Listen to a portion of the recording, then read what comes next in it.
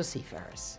For the young seafarer, if he comes on board as a young one and works hard at it, he will have a lifetime to be happy that he made the decision early in life that will see him become not just an operator. With time, he'll become a stakeholder in the industry and also regulate and determine how the industry should be run. Seafaring is a very noble career, and I would advise youth to take it up. There are a lot of prospects in it. Apart from touring the world, there is a lot of remuneration that is good for the seafarer when you are on deep sea going voyages. And working offshore, oil and gas, that is very good, and many other areas. And of course, if you don't want to go to sea, you can work on land, ashore. You can work in NIMASA, Nigerian Maritime Administration and Safety Agency.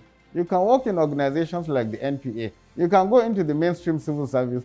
You can teach in the maritime training institutions. And there are a lot of prospects for well-qualified seafarers once they embark on the profession.